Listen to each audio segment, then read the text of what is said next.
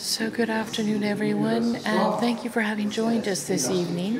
Thank you to the Cité de l'Architecture et du Patrimoine for hosting us here, for welcoming me for this residency, and for giving me this opportunity to launch this residency with my distinguished guests here.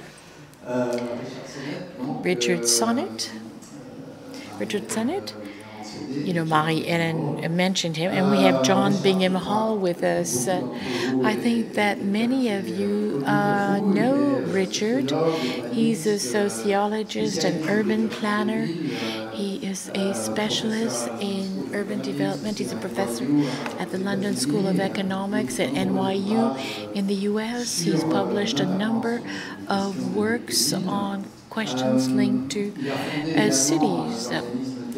He has also founded the Theatrum Mundi organization. He is the director, and perhaps John will say a few words about this.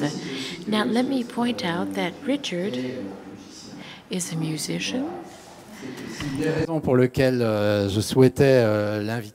And he's a musician, and that is one of the reasons I wanted him to be here. You know that he is here to deal with these questions of interest. John, too, has a musical background. And could you speak with a microphone, please? Sorry. But he's also an urban planner and researcher. And within the framework of Theatrum Mundi, has developed a number of projects in sound urban planning. And he is planning some of these for the UK, but also in France. You know, this is something which was created in London, but I think it's becoming more and more French. Peut-être aussi en guise d'introduction. Perhaps in terms of an introduction, I could also ask John if he could perhaps say a few words about Theatrum Mundi and the reason that we wanted to work together on this project, because you know that Theatrum Mundi is going to cooperate with this residency, and it is one of the closing elements that will take place in March, the closing events of this residency. John? Yes, thank you very much, Eric. I think that we're going to be speaking Frenglish this evening.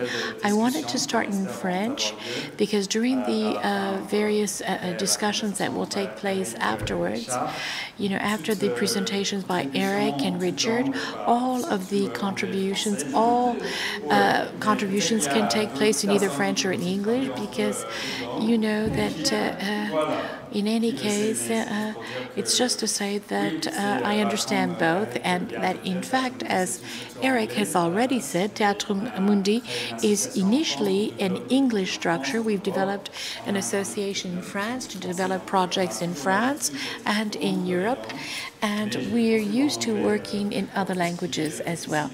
So for everything that's difficult and complex, I will speak in English. Yeah, I wanted to initially just thank Eric very much for inviting us to be in this incredible space. I've been to the other part of the Cité, but I hadn't actually really been to this bit. It's such a kind of like enlivening space to talk in and be in.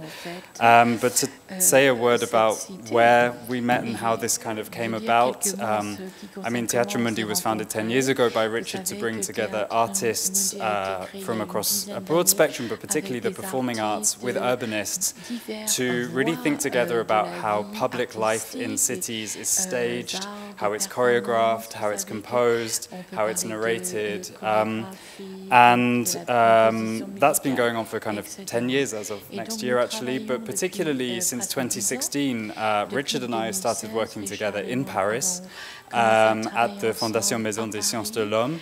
And we brought together a group of musicians and architects, really, and not people from the university, people practicing in architecture, people performing music, people writing music, to come come together and really just start an open-ended conversation about how they can learn from one another. We called that Atelier TM, Atelier Theatrum Mundi, and that was really the beginning of all sorts of projects that started to come to life in Paris. An incredible performance project led by an opera director called Alexandra Lacroix, who I think is going to be joining us at some point. I think she's on her way.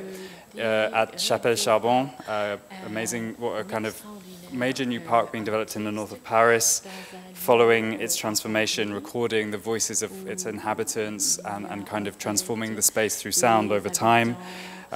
Exchanges with Beirut, with sound artists there, but particularly a series of conferences called Sonic Urbanism, in which Eric contributed, and leading to this series of books, Crafting a Sonic Urbanism, which really aim to kind of stake out a new field that's not just about the sound of the city, but that's also about how musical thinking, how kind of counterpoint, how polyphony, all these kinds of ideas coming from music can also challenge some of the assumptions we have, give us new frameworks for describing urban life, urban social life.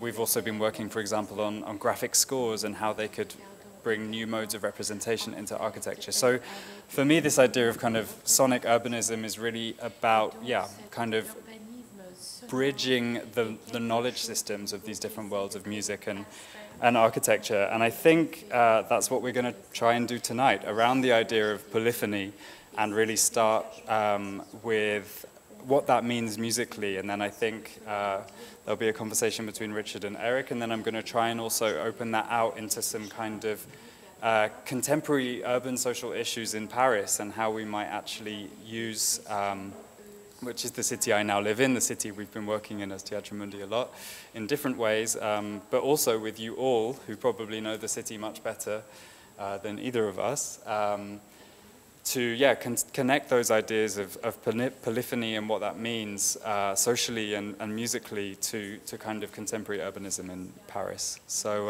I'll hand back over to Richard and Eric, and I'll be quiet for a while. Merci à tous deux. Thank you to both of you. So I think you've understood the idea of the polyphonic museum and the reflection on sound in the museum. So you can see that this is placed in a much broader framework to think of sound in the city as well, and to come back to the museum after having taken that detour with regards to the city. And perhaps the museum is a kind of microcosm of the urban framework and the issues raised by urban planning. And this is why we are interested in this question, and this is why I wanted to establish the link with these broader urban issues. So, I would like to make an introduction, perhaps more than an introduction, but I will try to be a bit brief here so as to give the floor to my guest speakers. But perhaps just a few words about the actual title of this conference, which is Polyphonic Cities.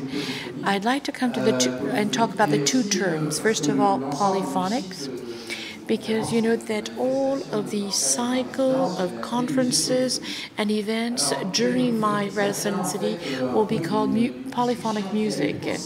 Now, polyphonic, because recently you probably heard about the discussions that have taken place at ICOM, which is the International Council of Museums, which in fact has debated at length a new definition of what a museum is. The definition is not yet finalized. It will continue to be discussed perhaps in a more serene way than at the last Kyoto Congress, where things were quite tense.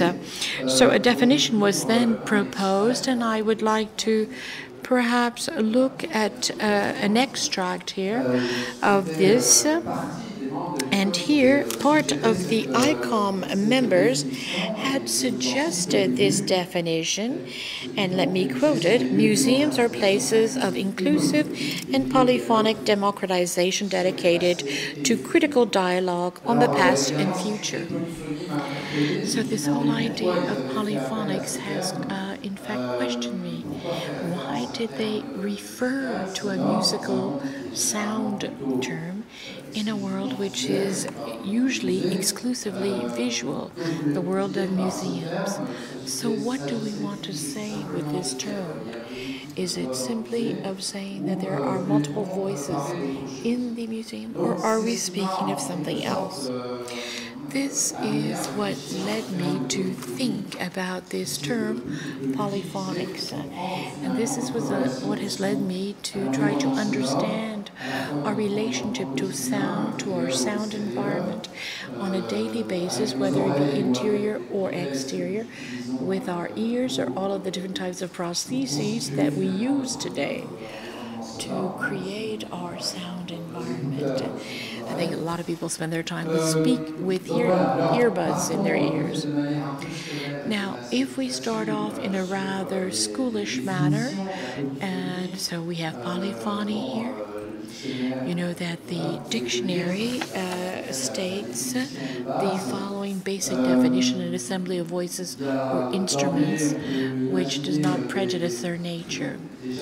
Now, we could think of more complex ramifications with regards to the definition. There's the idea that there are several parts.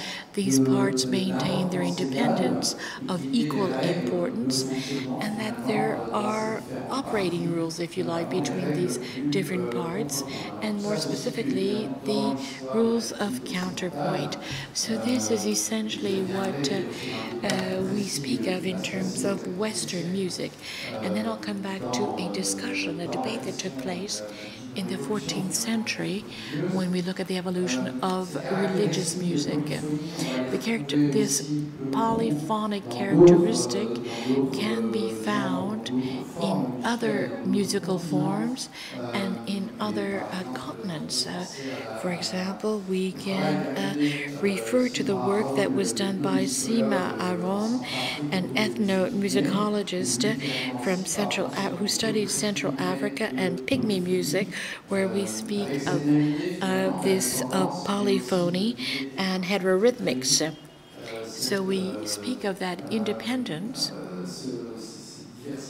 We speak of the diversity and this mixture that we find. And starting with that, we know that we have these elements which start to define polyphonics. I'm sure Richard will come back to this and perhaps give you a more fine-tuned definition. But here, maybe in terms of an introduction, I could divert here to 2 points. First of all, the question of why do we speak of music in the museum? Why not? And then there's the idea of applying a musical concept, that of polyphonics, to a broader framework. And so at what point in time did we think of this idea, this concept of polyphonics in a broader sense? And this could help us start the discussion. You know that the museum and sound, the museum perhaps was not always as silent as we consider it. If we look at the etymology of the word, the museum, which dates back to Alexandria, and 300 years before our era, was a place dedicated to a collection, of course, where you had a lot of discussion and exchange. In the Middle Ages, this led to the cabinet of curiosities, where you had objects which were brought together, and they dealt with all of the senses. You could see, touch, smell, or even listen to the objects on exhibit. This was part of the whole Renaissance culture and what we call the Wunderkammer, the cabinet of curiosities.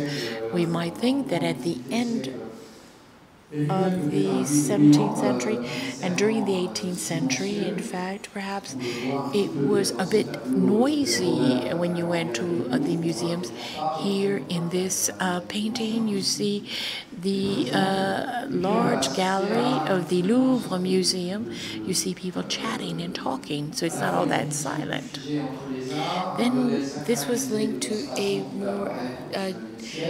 a greater divide between the different arts, the sacredness of the museum, and this is what the 19th century museum will look like. If you look at Schinkel and the Altes Museum in Berlin, and this model will continue through the 20th century, right up to the model of the White Cube Gallery in London, which is dedicated to a kind of devotion of visual arts. Now, at the same time, we can note that art has evolved.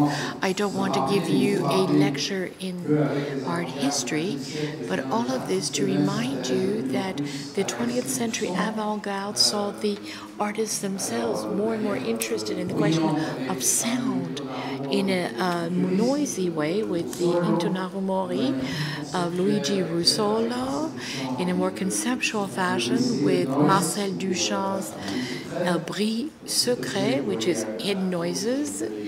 And you see that on the left-hand side of the screen where Marcel Duchamp, before closing the box, had put an object in it. So here you have an evocation of sound. Then we can talk about the performances, the shows put on by the Russian avant-garde. You have, in fact, Malevich's Victory of the Sun. In the 1950s, you had the happenings with John Page, for example. You had Box with the Sound of Its Own Making by Robert Morris. You had a sound piece by Rauschenberg called Oracle. You have Jean Tinguely with the meta musical machines. And you have these experimental works that come into museum.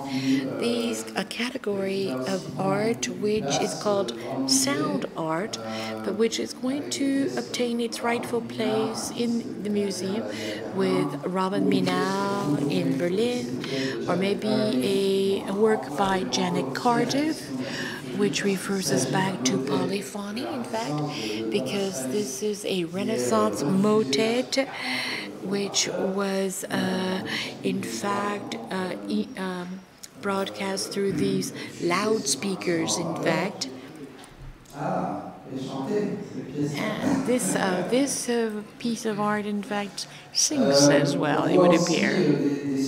So we saw a number of musical sound objects appearing in museums, in exhibits as well. Let me mention just a few here. We can talk about exhibits on sound art, which are, if you like, a reference point in museum history. It started in the 70s, 80s, continued in the years 2000 in most of the major museums. And the subjects which were truly musical, here are a few examples in which I myself participated. So in fact, I worked on the relationship that a painter can have with music, like Paul Klee, and this was at the Musée de la Musique, a great pop icon in popular culture, David Bowie at the Victoria and Albert, which was also shown in Paris, and then also a work of an artist, of a composer, seen from the angle of plastic arts, which was in fact an exhibit I organized at Hotel Beethoven. So all of this, in fact, adapts to the sound dimension in venues which were not destined to host sound. And so this did lead to a number of problems for museums in their attempt to welcome sound in these spaces. We'll come back to the museum afterwards. We'll come back to the issue of polyphonics. Now, when we talk about polyphonics, in fact, we are trying to have it slide towards other areas, other fields. And this idea of interoperability of the concept is something we can do because there's been an evolution in the concept itself in the history of music. And here maybe I can go back in time to the 14th century when this polyphony in fact really met its climax when it became truly complex as well. And at the time there was a true discussion within the church, because it is within the church that the discussion took place. And I think this is a period, in fact, that the musicologists know very well. It was the famous quarrel between ars antiqua and ars nova. Today we tend to say it's simply a quarrel between the ancients and the modern. But there was also a liturgical issue here, a question of the legibility, the intelligibility of music, because at the time we had plain chant, and Gregorian chant was the underlying foundation of the music. But here we would add voices, but these voices would always remain in tune with the music, would follow the music. And so there's this idea that privileges understanding and the purity of the chant. And then we also saw in the 12th century an evolution in the notation, the writing, with a new type of musical writing, which is going to further that complexity of the music. It's clear I'm not going to read this very long extract from a decree from Pope John XXII in 1320, a decree in which he criticizes this new trend, this new museum, which multiplies the rhythms, the brief, the short notes, the echoes between voices, the motes, the fact that the vernacular language was added to the use of Latin in the songs as well. All of this, in fact, was taking away from the comprehension and intelligibility of the music. But in addition to that, there was the whole aesthetic pleasure derived from this ornamentation. So the rejection of this new trend was also a rejection of a new conception of musical writing. In the ancient musical writing, the sign was a symbol, and it was linked by essence to what it referred to. It was referring to the order of the world, a divine order, and so the musical note had a metaphysical weight. But in this new approach, you had a nominalist approach in reference to the debate underway at the time in the universities, be it in Paris or Oxford, where the words of language became signs, pure elements of reference which had been rid of their symbolism. What is true for the word is also true for the note, the written note. Another thinker of the times, Jean Demure, who had in fact written Notitia Artis Musicae, had said that the signs were not conventional. While being conventional, we could invent other signs that could be used. These signs could be used for other purposes. So there was the portability of the concept and the sign, which was separated from its symbolic function, and it could generate other uses as well, including in calculating proportions, space, Now, the link between sound and space already existed, of course. Musicians were familiar with it, and thinkers like Leonardo da Vinci, for example, were interested in this sound architecture concept. But here, the idea of using a common sign for space and music was only possible thanks to this transferability. Now, to quote an example, in 1436, there was the inauguration of the Duomo in Florence with its Brunelleschi dome. And in fact, Guillaume Dufay, who was the composer at the time, a Franco-Flemish composer, was asked to write a work specifically for the occasion called Nuper Rosarium Flores. And we'll talk about this in our discussion. So all of this, in fact, is based on a series of very precise proportions which take into account the different lengths and sections of the work.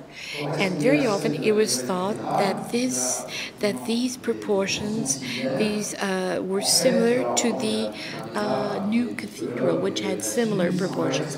But no, following a discussion between musicologists and other thinkers, it was indicated that this was in fact proportions taken from a passage of the Bible describing the Temple of Solomon.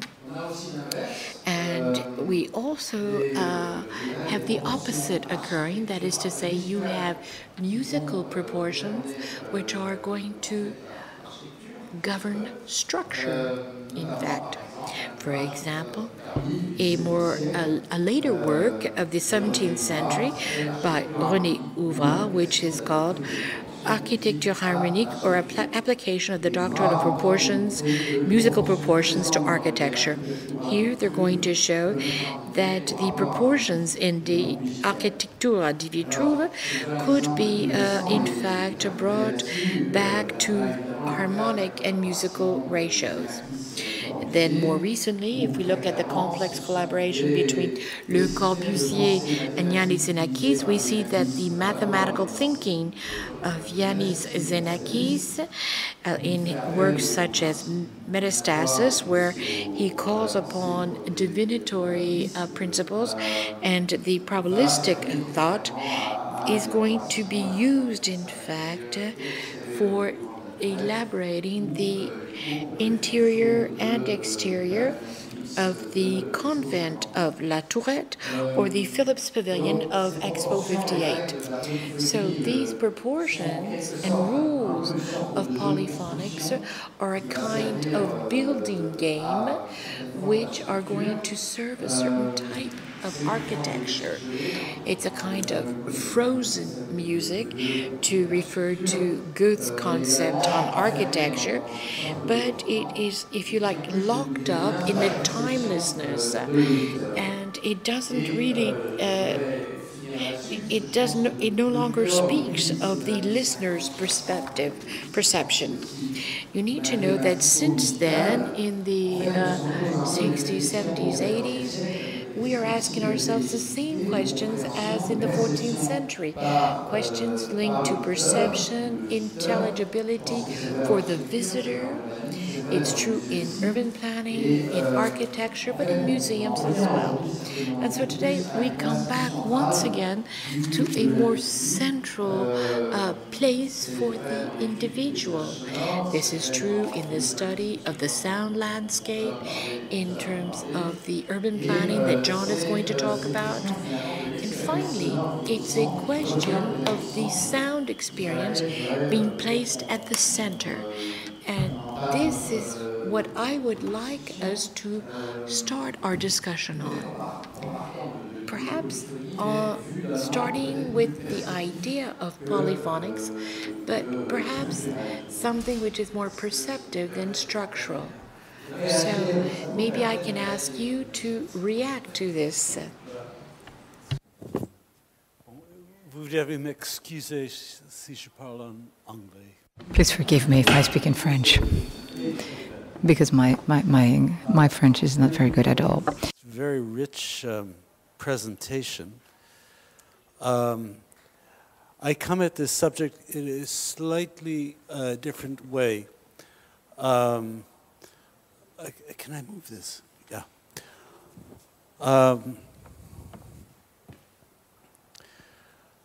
And I should say that my formation is, I'm a violoncelliste, and my formation is as a musician. And throughout my life, I have been interested in the ways in which music proposes not simply a metaphor, but actually a visceral way of understanding what culture is about. That is, that it makes clear a kind of way of approaching culture which is performative, which is based on the notion that culture is basically performative. Usually, when the performativity of culture is invoked, it is in verbal terms, in terms of behaviors which are defined, words people know how to say, rituals that they know how to repeat, or with people like Judith Butler in terms of social behaviors which can be described in words. This is the Judith Butler who writes about gender as a kind of performance. And that's not physical in her way of thinking. It's something that is verbal. So for me, I've been much more interested in the kind of nonverbal and sonic, and also in terms of dance, properties that create a culture. And that, so that is the background to where I come to for this. I thought the first thing we might discuss is the relationship between polyphony and counterpoint. Polyphonie et contrepoint. Vous direz en français? Okay. Why not?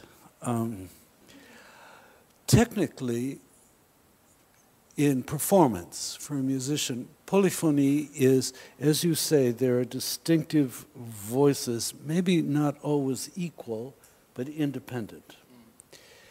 And that means that the range of polyphony is really a term that extends from the Middle Ages up to things like the Marteau sans maître of Pierre Boulez, in which there are many very different voices happening at the same time. And there is it's a palimpsest of sounds that may or may not have a relationship to each other, but are happening at once. A way to think about polyphony is that it's a spatial arrangement of sound. Whereas counterpoint is a time relationship of sound. That is, it is a species of polyphony in which the unfolding of sounds over time becomes the point of listening to these sounds together. I give you an example of, actually I explained it to you in a piece I explained it to you in terms of Le Marteau sans maître. Le Marteau sans maître, as you know, is a transformational piece of 20th century music that Boulez made. It's sometimes polyphonic in the sense that things are happening independent of each other and don't depend on each other. This becomes something that is very technical in terms of the way in which people either bow or blow through the instruments, that they have no relationship to each other. Whereas that there are other points in Le Marteau sans Maître, particularly towards the end, where the bowing depends on how people are blowing in the wind instruments. There you have a kind of interaction which begins to spread out the experience of simultaneity into something that has a time dimension to it. And so this relationship is one of space versus time, the way I think you can understand it in the most basic way. There is a social dimension, a reflection to this. A lot of times when we use words like diversity, a word I hate, or complexity or multiplicity, we are thinking polyphonically. That is, we are thinking about a set of different voices which may not be related at all to one another, you know? But they're happening at the same time. That's the urban space thing in a city. You can have many different things happening at once. But the point at which this becomes political is where diversity acquires a counterpoint, which is the expression of one voice depends on an interaction with another voice. And in my view of this, that means that you then begin developing a time relationship. It's not just that I listen to what you say or who you are, but that my reaction to that gradually takes the form of either imitation, if you think about the Boulez example, or of contestation, take another kind of political example, so that what you have is the creation of time out of social space. You create, if you like, narrative out of social space. And that, to me, seems to be a kind of fundamental social reflection of this essential musical experience. Now, I wish this was an idea that I thought of myself. I really do wish that this was blindingly original to me.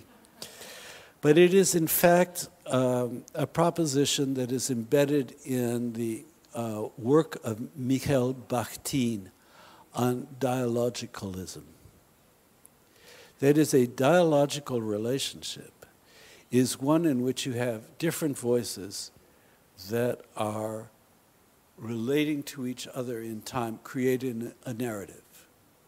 That's how you get Dostoevsky for Bakhtin. That these voices are relating to each other, and the narrative is essentially how they mishear or hear each other, not how they work together. And that's very important, because a dialogical relationship is not a dialectical relationship. This is a fundamental distinction for Bakhtin, as it should be for us. A dialectic works to something where they come together. In the language of the UN, I don't want to go into this too much, but that people begin to understand each other. They speak with one voice. Utter nonsense. That, or that they, in a fancier version, a Hegelian notion, that there's a synthesis.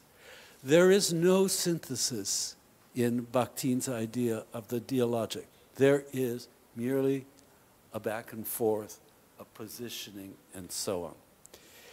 And that is, you have a process without consummation. And this, I would argue, and here I do think I have contributed something in a minor way to what he is thinking of, has a musical foundation. If you take a piece, I don't know how many of you play an instrument, but if you take a relatively simple piece like the fugue in C major in the second book of Bach's Preludes and Fugues, What you have is a canon work, one morceau, one little fragment, which is given by one voice and then inverted or repeated or distorted by another. If you play through that fugue, you don't arrive at anything. There is no point of consummation in it. And it's the genius of, I think, of Bach's fugal writing that we're riveted, absolutely riveted by what happens next, even though nothing accumulates. If you are able to play this fugue, you'll see exactly what I mean. You're going forward, you're moving in time, but you're not moving towards a goal. And that is the genius of counterpoint of a fugal sort, which is that it has a forward thrust without a consummation. And it's the same thing in the Stockhausen Zeitmaß. I don't know if you know that piece, written about the same time that Marteau sans Maître was written, which has an enormous thrust in it, but it's going nowhere. You know, it's not arriving anywhere. They contrast, for instance, to something like the Messiaen Quartet for the End of Time, which is something that cumulates, which gives a sense of catharsis through it. There is no catharsis in Bach. There is no catharsis in Messiaen. So that, to me, is what is so fundamental about this distinction. And that's why I would say that the challenge, again, if you think about this socially, is how to avoid thinking about this relationship in time as being consummated, as speaking, as having a catharsis, a denouement. How to avoid liberalism in the American sense, where everything comes together and people feel good about each other and so on. This is a nonsense. This is political nonsense, and it's bad politics because it means you sacrifice a lot of difference for the sake of having this kind of catharsis. So the last thing I want to, I'm sorry to go on so long about this. I've been thinking about this for decades, so it's something in my head. Is the school that I come out of is, as you may know, is a pragmatic school of philosophy. And the key word for us as pragmatists is experience. Expérience in French.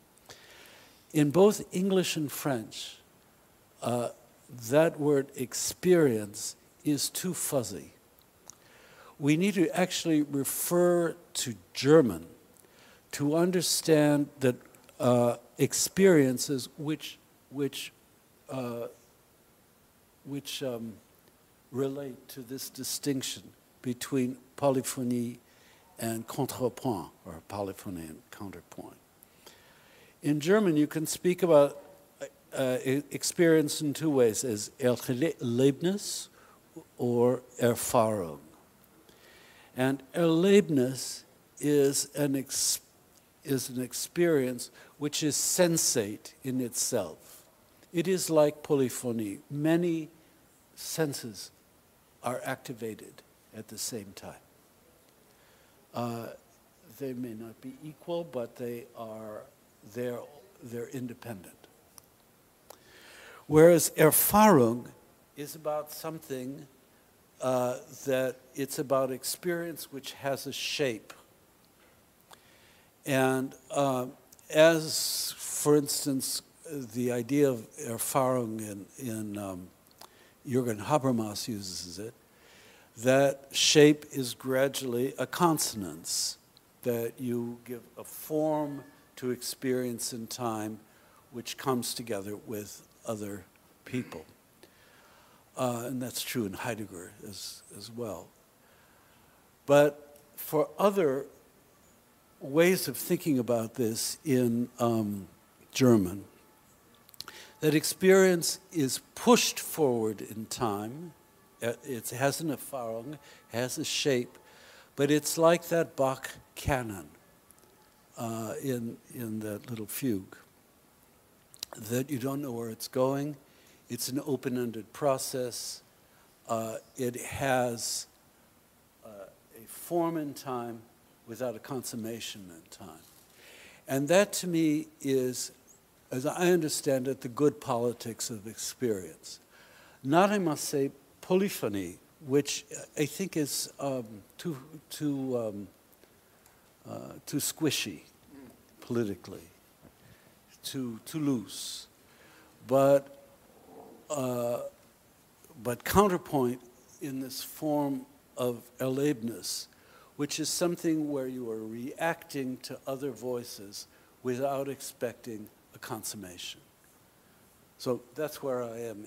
Maybe we have a debate about this, but that's how I conceive this distinction between counterpoint and polyphony. C'est très intéressant parce que c'est vrai qu'on a.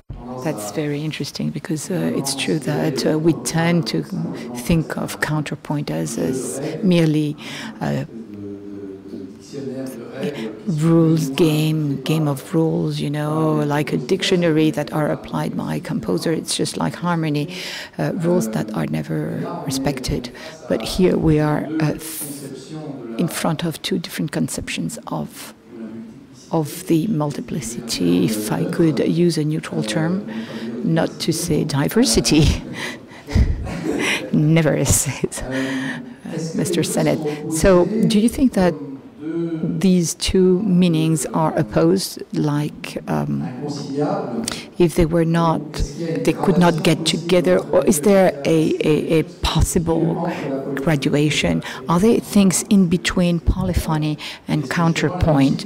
Do you think that music has developed different forms that are to be found in between these two extremes, these two poles?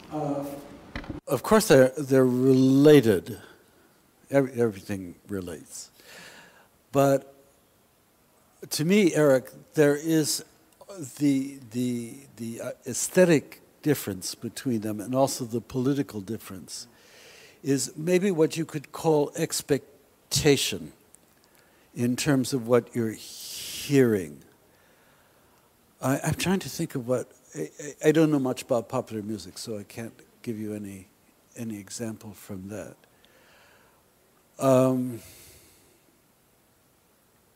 When you listen to, have any of you heard any of the music of Philip Glass? You know what yeah. His notion is that basically there is a tension between polyphony and counterpoint, which works this way. When you hear, take something like the first knee, what's it called? The first knee play. Einstein. Yeah, and Einstein on the Beach. That is purely polyphonic. There's a set of repetitions that go again and again and again. And then something very weird begins happening to it, which is instead of all this a cappella sound that you're hearing, you're beginning to hear very different they're all singing the same thing over and playing the same thing. It seems very boring. But after about 4 or 5 minutes, you're struck by the fact that something is emerging from this, which can't be reduced back to the polyphony. You are hearing parts that are actually not really together. And at least the versions of it I've played in, the conductor will begin differentiating. So after maybe 40 or 50 times of hearing the same thing repeated, you're beginning to hear parts which are reacting to other parts, but the whole thing is falling apart. I mean, all of Philip Glass and a lot of serialism, it's true of Steve Reich as well, is an undoing of something that is merely in the beginning a set of repeated polyphonic sounds. So that you generate, what I'm trying to say about this, and I'm sorry I'm not saying it well, is that in a way that counterpoint, because that's what Philip does in all of these pieces. Counterpoint is a way of attacking polyphony over time. It's an incredible strategy that you hear something again and again and again, and then you're hearing things that are sort of, it's the same music, but you're hearing it differently. And the whole thing is falling apart. And with these knee plays, you know, they begin to be absolutely kind of disruptive, and then they end. And then he does something else. So there, of course, there's a relationship in it, but I think and that's why I say probably this might be true in disco, which I have to refer to you, but I can't listen to it. But he's a very, very good musician, but he has degraded taste. So I just warn you about this. So too many nightclubs. Too many. Rots the brain. Yeah. But you understand the point I'm making about this.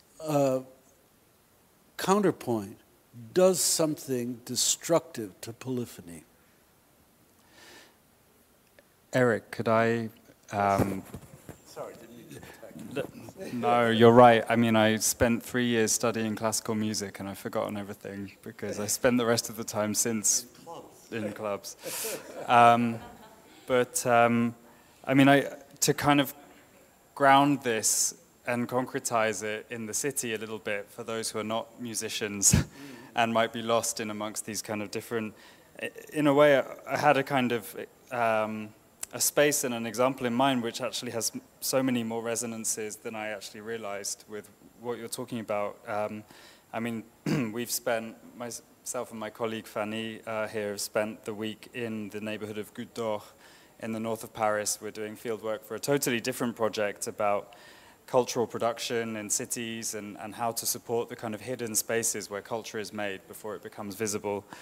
And the kind of, you know, perception of the Ecouter is from, I mean, I'm kind of characterizing based on not my own experience, but what I've heard a lot of, you know, Parisians saying is that it's kind of chaos.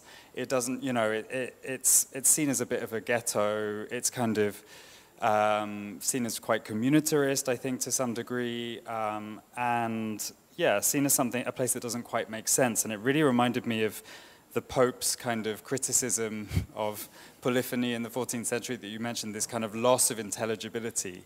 It no longer makes sense, there's too much going on. And I think it really, you know, that kind of authoritarian view of culture, in a sense, that it needs to be kind of clearly apprehendable so that it can be controlled to some degree, I think, is so much, there's been so much of that from a kind of public, a political point of view towards these kinds of neighborhoods, not just in Paris, but in London and all over the world, that they need cleaning, they need to make sense, they need to be attractive in order that the public can kind of access them. And the public, of course, being kind of conceived as white and middle class and having money to spend. But, you know, so there is a kind of huge polyphony going on there, but some of the people we spoke to and been interviewing who run small fabric workshops, couturiers, but also people who are kind of doing more modern version, someone said to us, well, there are these kind of parallel communities here that don't have a language to talk to one another, and it really reminded me when part of your definition, Richard, was about polyphony not just being these things happening alongside one another, but voices responding to one another and starting to be able to kind of pick up influences and pick up elements from one another. So one of the kind of creators that we spoke to who's trying to kind of use some of the African fabrics and the African kind of fashions that are being produced, and that's what the neighborhood is, one of the things it's very known for, and he's trying to translate those, which are part of his own culture, into things that can speak to a kind of youth, the young artists and creative professionals, etc. So it's finding these kind of points where these different voices that are happening and these very parallel lives happening alongside one another can start to kind of retain their independence and not need to become part of this very clean, harmonious whole. Because I think there's a danger in this discussion of polyphony that it got picked up by the wrong people, and people start to say, yes, of course, cities need to be harmonious, right? Like, and I don't think a neighborhood like the Goutte d'Or can ever be harmonious, but it can be polyphonic in a way that goes beyond this kind of coexistence of just different things happening without any relationship. It can start to have these touch points where things respond, connect, and speak to one another. And there is, you said you've been thinking about this stuff for decades, Richard, as you said. This is pretty new stuff this week, and I've got another colleague in the audience who knows the neighborhood a huge amount better than me and probably will have something to say about these issues, which is Miriam Shabani. There's an interesting project in the neighborhood where some of the kind of couturiers are a part of a collective, and they're not kind of drawn into kind of one, monolithic like company or organization, but they form part of a collective and they federate certain resources. They have a single kind of contact point with clients. It's enabling them to kind of speak more broadly about the skills that are in the neighborhood. They're starting to make clothes now for people like the Opera de Paris, making costumes. But these are the kind of, these are couturiers who have been in the neighborhood of African origin, like to a great extent, but not exclusively, for decades, and there used to be a lot more kind of, a lot of people working perhaps not fully kind of like documented, regulated, and so they're trying to kind of formalize this, but without kind of controlling it all. And part of your definition, Eric, of kind of this independence of voices, but then belonging to a whole. I think it's a very interesting model for kind of all of these very small kind of enterprises are going on. These are kind of individuals with their individual workshops, individual craftspeople, becoming part of something bigger in order to try and speak also and be heard at a kind of citywide scale and not be written off as this kind of, just undocumented people in this chaotic neighborhood doing messy stuff.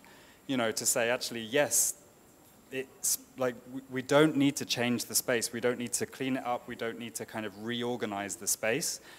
And that's a bit that issue of experience. Like polyphony you can't necessarily experience it as a person walking around that neighborhood, But it was only when we started to speak to people and find out how they work that there is actually this kind of like organization of these very, of these multiple things going on that you can't experience, you can't hear, you can't see, you can't touch. So I think there's a kind of a real importance in this idea of like, in some of the models that of social life and organization that we could start to actually build on these definitions of polyphony.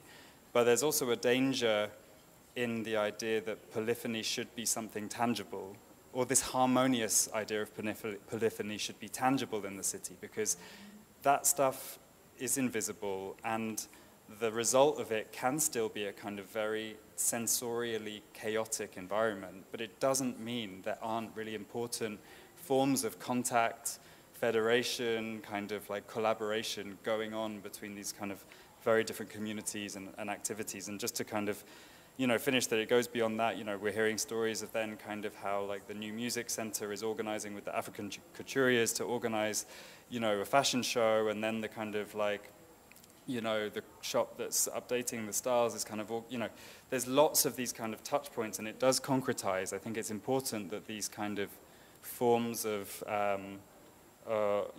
interaction that come from this kind of polyphonic mode of organization do kind of turn into tangible events or tangible, comings together at certain points, but without kind of imposing. I suppose we might think, going back to the musical thing, we might think this is the difference between an orchestra with a conductor playing a kind of pre-composed and harmonious polyphony to a kind of like some form of semi-organized improvisation. where it's not just free improvisation, everyone's doing their own thing, but there's, as you say, Eric, a set of kind of principles that create moments where this comes together. It might be a temporal set of principles that every 16 bars we kind of have these moments where that all comes together so we can... Could I say just one thing about that, and then we should engage you? What's happened to a lot of conducting practice in my generation, the generations after it, has been a kind of research into how subordinate voices are dealt with in the texture of performing. The generations that came before me of conductors were, there was a melody and, you know, there was the supporting stuff, gave it a little texture. But a Toscanini performance, for instance, is basically laid out as a linear structure in which there is something which dominant and supporting. And what came apart in my generation, the younger generations, was the notion of the inner voice being a support for the dominant voice. You can hear this, for instance, in the difference between Toscanini's rendition of, that I just was listening to this, the Tchaikovsky Serenade, and Pierre Boulez's rendition of the Tchaikovsky Serenade. You listen to Toscanini, it's very linear. It all comes together, everything is balanced and so on. You listen to Pierre Boulez and you think, my God, you know, this is not really tightly made. It's got a structure, but it looks like those inner voices are going to play some other piece of music in about 5 minutes, you know. And I say this because I think that what we've got to get out of our minds is the notion that basically form is something which creates a whole, which has got that kind of structure in which basically hierarchical kinds of structures. And to me, at least in classical music, I mean, the whole adventure that we've had is how to get rid of hierarchy but keep the form, you know? And you can hear it even, as I say, in listening to Boulez versus Toscanini play what seems to be the most soppy piece of romantic music. Well, it's very beautiful, but so that I just think there's a problem in thinking when things come together or they relate to each other, that they relate in ways which create a common kind of thing. The relationship is oftentimes the tension. That's what I'm trying to say. A tension is a form of relationship. And working out of tension is true in life too. Let's not go into the psychology of this, which we could go into. Non, mais je pense ce qui est intéressant dans la discussion. I think that what's interesting in the discussion, in listening to you both, is that you're both speaking as musicians. And it is as you speak as musicians that you are able to, in fact, highlight those complex aspects here, and we realize that the musicians themselves, even if they interpret the music, even the conductor reading the musical scores, they give us a kind of palette, this graduation in the conception here in terms of the performative aspect of the concept. I think that this opens up very interesting fields of reflection. And I think we've heard John talk about this, and Theatrum Mundi does this in the urban context. I think that today's challenge and the link with this residency is how do we apply this to the museum? You know, the museum is an urban microcosm, but it also has something which is linked to history. It is a venue for interpretation. The museum is constantly reinterpreting its past. And before we start the discussion with the audience, and before we welcome our friends, with regards to the museum more specifically, how do you envisage the museum and the multiplicity of the polyphonies in the museum? How can it develop?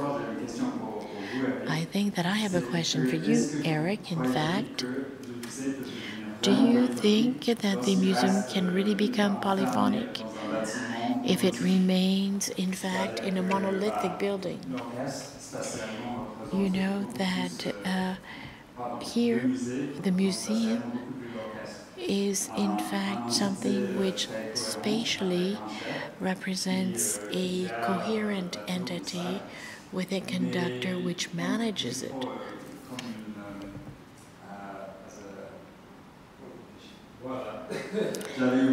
I was trying to find the word, maybe to be provocative, we could try to envisage a model of the museum which would represent the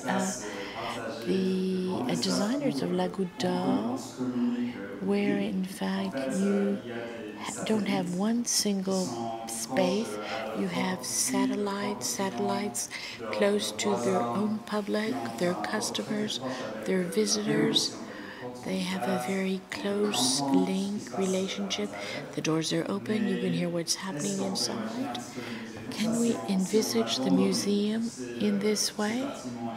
If we abandon all of these enormous historical buildings, how can we make these buildings more welcoming? Perhaps this is one of the fundamental questions for all museum directors. You know, that try to make them more welcoming, but I think we'll still always have difficulties to get people from the neighborhoods to come to the museum.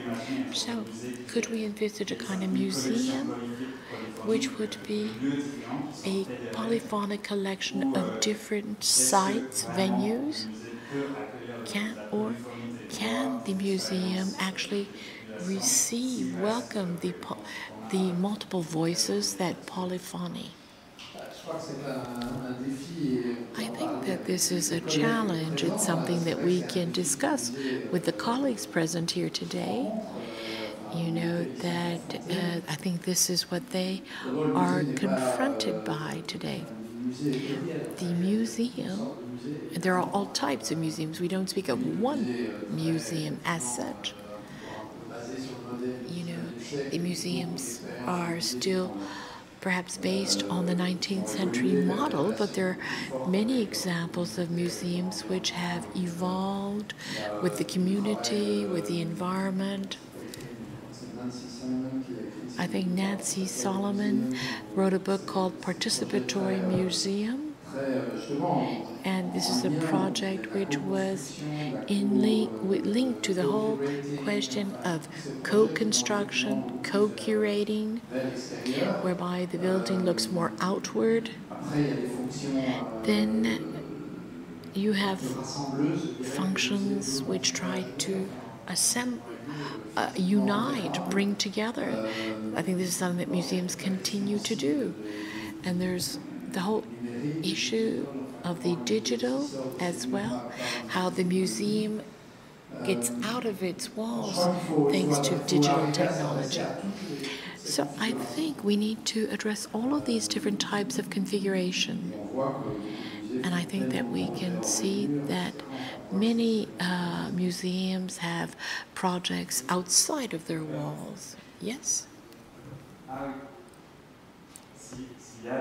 Are there comments or questions? With the microphone, please. Richard, I wanted to say that the museum in London, for example, are becoming in fact venues where they can welcome the public with different sonic environments. You know that we are, organizing performances, etc., yoga sessions, etc. Because they're very big spaces with like very echoey acoustics. You go and you have like a DJ playing, you can't hear the beat because it's like echoing so much. Like, it's interesting, it's difficult to really invite these very different forms of sound into the museum sometimes that are close to people's kind of, social habits otherwise. I believe you. Est-ce qu'il y a des questions, des remarques? Are there questions or comments in the audience? I'd like to come back to the discussion that you set out, in fact, concerning the definition of the museum defined by the ICOM, and which was rejected because the word polyphony led to a debate. That wasn't the only word that created a debate. I wanted to know whether or not the rejection was linked to the political aspect of the word polyphonic, which can be very contemporary. It can mean diversity, but it perhaps can go further back in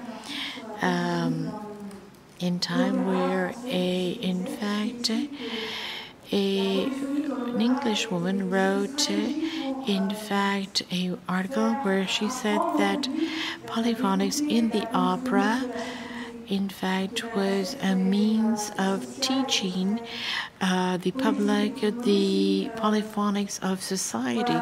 So there's a political and social aspect to this. Can you perhaps explain the reason for which the word polyphonic was such a problem within the discussions on the definition of museum?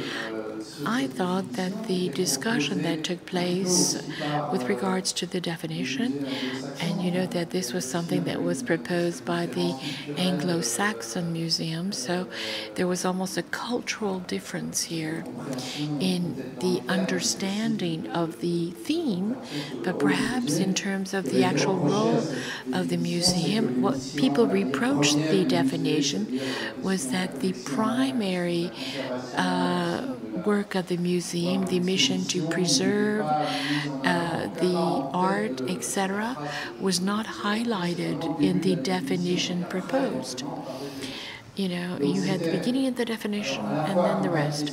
So I think that it was, in fact, to accompany an evolution, in fact, that all of the museums followed finally.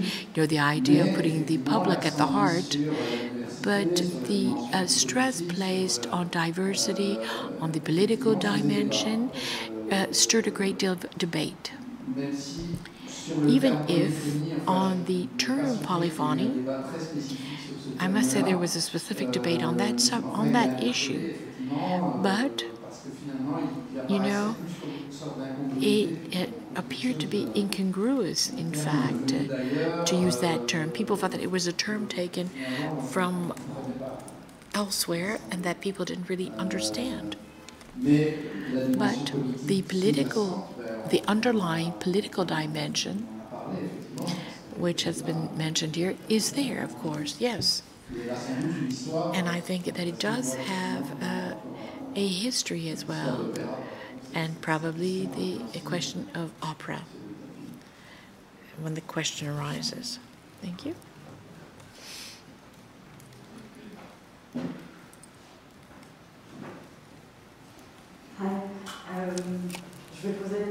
I'm going to ask the question for John and Richard, so I'd like to ask it in English. Polyphony and harmony as sort of potentially antagonistic concepts, although obviously opera can be an example to the opposite, but I was wondering if you had maybe references or narratives that we could, you could share with us of harmonious polyphony, but like maybe outside of what would be expected, you know, as a standard form of harmony. Musically. I can only answer you this fairly technically about that. Harmony is it's a very gross word. There are many forms of harmonies, and in counterpoint, those harmonies sometimes can be happen at the same time. So you have a 4/1 cadence where all the voices come together to do that, or, as is more evident again in Bach, that the harmony will happen but not at the same time. That is, that a voice that comes in later will resolve something that happens before. I don't like to use, just speaking musically about this, I don't like to do, there's a kind of analysis which is associated with a Nazi figure named Schenker, which is about, basically about harmonies that are sliced like this and the tendency of things to find a kind of harmonic center. And I just think it's much, for us, it's not very useful. One of the interesting things about modern harmony is that because it doesn't happen at the same time, it's a thing of memory. So that you're hearing different voices playing, and suddenly the memory is constructing a kind of confluence between them. A lot of canon writing is determined by certain kinds of harmonic rules. There's what's called a fourth order of canon writing, which also employs this kind of memory stuff. But I think the distinction that we're making is really one between space and time, not between consonants, harmonic harmony versus something that has no harmonic relationship to each other. It sort of muddies the whole thing about this. And the reason for that is that a lot of the development, at least in Western music, of harmonic evolution doesn't come out of voice writing. It comes somewhere else. If you think in Chopin, for instance, who had an amazing harmonic sense, I mean, they're absolutely stunning what's happening. It's all derived from, in my view, from Bach chorales. That is, almost all of the Chopin etudes, both volumes of them. If Bach had been alive, he would have said, yeah, I do that, you know. And it doesn't come from voice writing. It comes from something else. It comes from a notion of stunning, of surprise, of discomfort, which is very important in harmonic writing. Because when you're, I'm sorry, you've got me really going on this. Go ahead. I mean, we always think of harmonies as resolving. They don't. And that's why I think that it's in somewhere else. The music doesn't provide harmonic stuff, doesn't provide us a maquette for. This is an important distinction between polyphony and counterpoint. I mean, it's important sociologically. And I think it has to be kept at that level. Can I bring us down a level culturally? Like, I think it's a really interesting question that clearly we're going to have to discuss more, and maybe we're developing a project for Theatrum Mundi here. But I'm thinking about dance music of gay clubs of Paris and the difference between being somewhere that plays kind of disco or maybe house would be a bit, you know, very related music styles that have to try and not to fall into the trap you just warned us of kind of calling some things harmonious and some things other things not harmonious, because like whilst harmony is a kind of technical musical term, there's so much value system around, you know, how these things are framed. But if I think about kind of disco and house that you hear in Rosa Bonheur on a Sunday night, and then I think about like industrial kind of noise that you hear in like La Toilette is a nightclub, or like Mess, which is a 24-hour party that happens, like they both, you know, I enjoy them both. So to me, they're both harmonious to a certain degree, but house and disco have a huge amount of like landmarks within them. You can hear the beginning and the end of a 16-bar pattern or an 8-bar pattern. There is a certain like tonal resolution that happens within them as well. The bass will kind of tend to come back to the central like key at the end of that 16-bar pattern, and therefore, but that's great because there's certain kinds of like movement and relationship that happen in those kinds of clubs. It's like you of course get things like voguing and whacking, like dance styles that are built around that and very much about performing identity, performing to one another. They tend to be spaces where people are very much oriented towards one another, and it's very sociable because kind of you have this clear shared framework of rhythm and tone that kind of like does conclude every 16 bars in this kind of endlessly repeating kind of thing, and you can build this movement around it.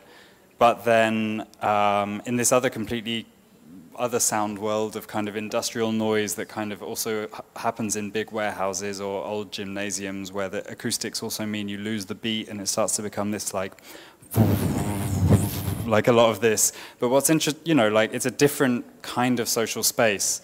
You kind of tend to lose yourself, you go into yourself a little bit, you're kind of lost in this texture and this soundscape. It's a bit less, it's kind of less sociable to some degree, but it's also, for me, more transformative. So yeah, like Richard said, it's not that one is technically harmonious and the other isn't, but certain forms of music just, you know, have a more, wear their structure on the surface much more, and that enables certain kinds of interaction. Mais je pense qu'aussi, ce qui est intéressant, pour revenir à cette distinction polyphonie contrepoint, c'est comme vous disiez. You know, when you were talking about polyphonics, you were speaking of this spatial relation with the time aspect that you have in counterpoint. But, you know, we live with the two dimensions, what you've described here in the different clubs is the different spatial and temporal event.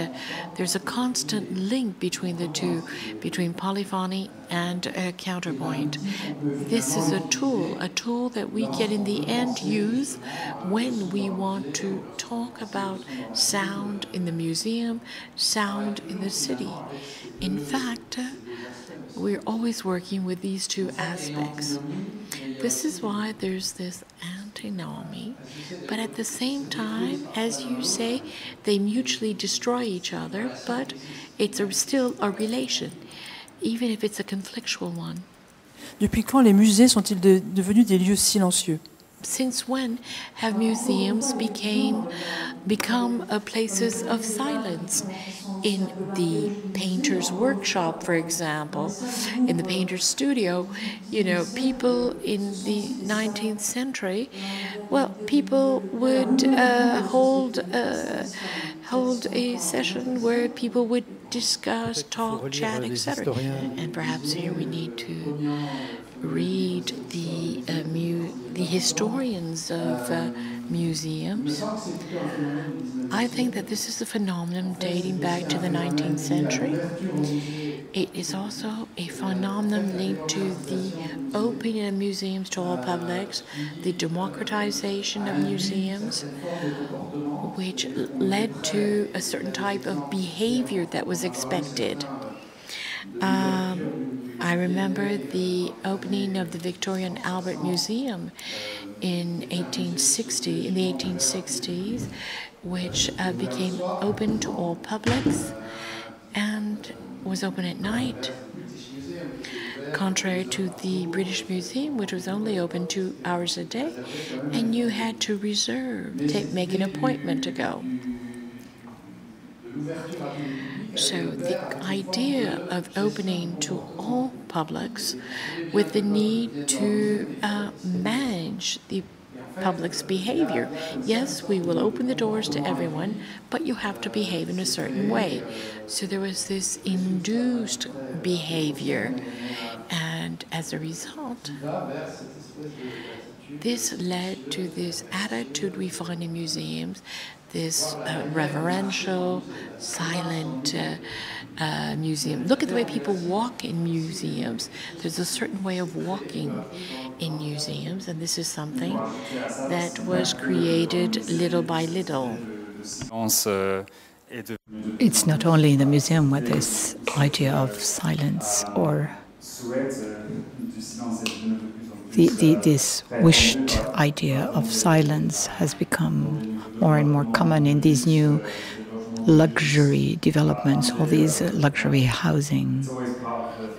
Brief, I think, to isolate the interior from the exterior, in increasingly noisy cities, which are increasingly noisy because of transport, because of aviation, because of all sorts of things. Silence becomes more of a luxury. It becomes kind of more related to privilege. And so, it's interesting kind of talking about and valuing this kind of polyphony, but then also kind of, many of us maybe having more access to quiet as well, and then kind of seeking that polyphony. But I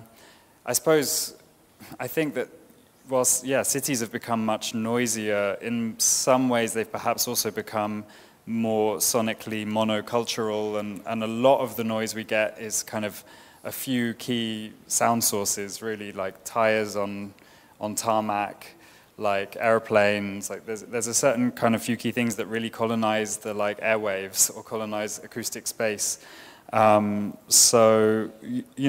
have to attribute here to our colleague Gassia Uzunian, who will be here for one of the later sessions as part of Eric's residency, who's worked a huge amount on the changing politics of how noise is defined, and how those definitions of noise have been used to kind of valorize or kind of criticize certain kinds of sound within the city, and our changing idea of kind of what's good sound and what's bad sound. I'm kind of thinking in Paris, the example of the cafe terraces, the temporary terraces being extended, a tension and kind of a conflict with neighbors who are worried about the sounds of people enjoying themselves in the evening outside, going too late. But whilst we've become, so used to the sound of traffic, the sound of kind of motorbikes, the sound of cars, so in a way, I think also, our most recent conference in the series of Crafting a Sonic Urbanism, and the third book will be out soon from that, was about non-human life and the sounds of non-human life in the city. And I think we have a kind of dual thing to do about not making cities quieter, but kind of decolonizing the way that kind of humans and also particular, particular parts of human society have kind of filled acoustic space so much. That needs to be withdrawn, but not with a view to making cities quieter, with a view to kind of making space for more of a multitude of species, of parts of society to be heard. And I mean that very, very literally. I mean, being able to hear one another's voices on the street, being able to have some of those points of interaction and response that Richard talks about that don't necessarily mean it all coming together nicely, but just really being able to hear one another in the city, not being afraid of each other's voices when you're in your apartment, not lumping kind of the sounds of life together with kind of the certain sounds of certain kinds of noise pollution that it's all been kind of put together in a sense. So I think, we have to kind of withdraw certain sounds in order to actually make cities kind of perhaps noisier in some ways, but noisier with the sounds of life. It's quite idealistic, but this is my manifesto for... Well, I would say about, maybe we finish, because it's late. You've been such a wonderful audience. but we need drinks, and you know how that is. But I would say about the silence, issue of silence, it's a very interesting one in music, because 18th century audiences were very noisy. They talked while people sang, and they were very interventionist. For instance, if somebody sang something wonderfully, the audience would shout out, point, like as we would say, bis, do it again. So that you had a very noisy but also very interactive audience with the stage. And what happens in 19th century music, particularly in the wing of it, which is more Germanic and winds up with Wagner, is that the audience wants to keep silent in order to be able to have the experience of art. That is, it becomes more submissive, because if you miss anything by interfering with yourself, the experience of what you're hearing will be less. So in a way, kind of silence and profundity become mixed in this kind of bourgeois thing. And whereas the experience of 18th century audiences must have been, for us, we must have wondered if we could go back to the, are these people really interested in hearing, you know, Don Giovanni or the Magic Flute or so on? Because they're eating chicken wings, they're gossiping to their neighbors, they hear a nice high note, and they go, "Beast, point, you know." That's a very, to us, very superficial way of experiencing art. And I've thought a lot about this in terms of what I want more audience interaction. You know, I don't want people to just sit there and go, "Oh, so I can't move, you know, I can't say anything." But on the other hand, how is that a kind of way of destroying the intensity of an aesthetic experience? And when I was giving concerts, we experimented with this a lot. We talked to audiences. Sometimes we even stopped playing in the middle and say, "This is a big thing that's about to happen," you know, and did it again. Is it a good thing? I don't know. But there is, I think, in the aesthetic domain, this is a huge shift. The notion that you really have to surrender in order to have a profound aesthetic experience. It's a power thing. So yeah, what we're going to do? You got the lost word. And there was one. Yeah, we should stop.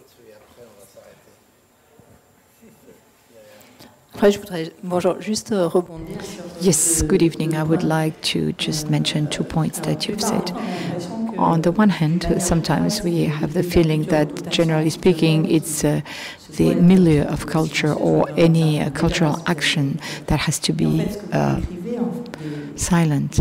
We have to be, you know, a sort of reverence to it. And what you're saying about the 18th century, we can find it, you know, in corridas, in bullfights where we eat, we drink, and also sports. In the arena, there is, you know, this interaction between the public and the game, and where the sound of the public, this contribution, is as important as what happens in the arena. We've seen it with COVID, you know, an empty arena doesn't work the same. You know, it's the shift of attitude with the sound of the people in the museums. And I do not share that view of silent museum, because you have to introduce the notion of time, really, like in many other places. Very often there is an image of an empty museum, and it's very quiet and very silent, and everybody is very reverentious. But the Louvre, it's not that. Louvre, it's another sound. It's the noise of the people. people, of people walking. Maybe it's not shouts or people that run. We're not exactly in the street, but there is a reflection on this sound level with a very high number of people that go and visit the Louvre. And there is a moment in the week where you have groups of kids that come and to visit the museum with the school and during the weekend. So there is this notion of sound and time in polyphony. Well, you can talk about that when you talk about museum, and also at the beginning when you say that museums are trying to open themselves to more diversity. But what is part of it is the number of actions that are taking place in the museums, the number of activities of actions. You know, we have also groups of children. So there is a whole set of activities within the museum that really counters this very reverential attitude in museum, and that produce very different sounds and that evolve in time. I do agree with you. It's true that there is this sonic dimension, the sound dimension, which is not taken into account. Usually it's not taken into account in the design, in the architectural design of the buildings. And it's true that it exists. The museum is not quiet, it's not silent. There is a sonic dimension that varies according to different parameters, but usually it's not taken into account and it's not used also. And finally, we could use it as a tool. And as you say, you know, there is everything which is the different activities that are going on that really change the sound environment of or landscape of the museum. Don't you think that there is a very strong relationship between the museum as a space for sort of grouping of socializing and also a place, or rather a time? Aren't we coming from a museum which is a space in the 18th or 17th century, and then after it's more the time, the relationship with the works of art, which is different. Maybe in the 19th century or in the 20th century, we don't look at the works of art with the same eyes. I mean, did we have the same way of looking at things in the 18th century in museums when they were a place of gathering? Yes, well, I think that the ways or the conditions where people were looking at the art were different. Just like, you know, listening to the opera, we've heard about this, you know, when people had this sort of rattling in the opera, so they could not have the same visual attention on each of the pieces of arts. And there is a dimension that changes, that has evolved today. And I had done, in another conference, I had said that we had been from white cube to a black box. Museums are becoming theaters because there is a performance, there are different activities. There is the video installations, the different installations that take place there. And you know, tanks that the Tate Gallery had opened. It was a, you know, performative art. So maybe we're even beyond the white cube, even if we see many white cubes that open. So I think that, of course, our gaze, the way we look at things have changed. And I think we can come to an end. Thank you very much. Thank you very much to all of you.